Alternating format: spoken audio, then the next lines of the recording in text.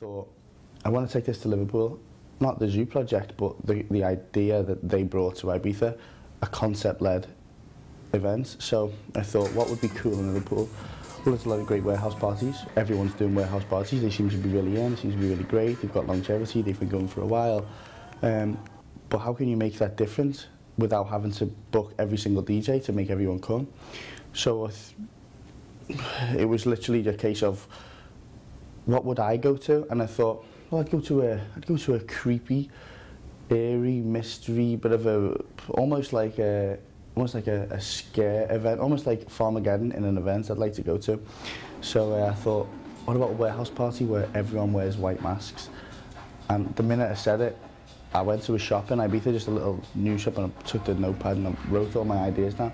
And I came back to Liverpool, launched it we didn't have any big DJs. It was a local lineup. There was some great talent, some massively great talent locally, but we didn't book any international DJs. And it was a concept-led event, and we sold out. We done over 1,200 people, and we were pretty pleased. So it was a case of, yeah, we're going to stick with concept-led events.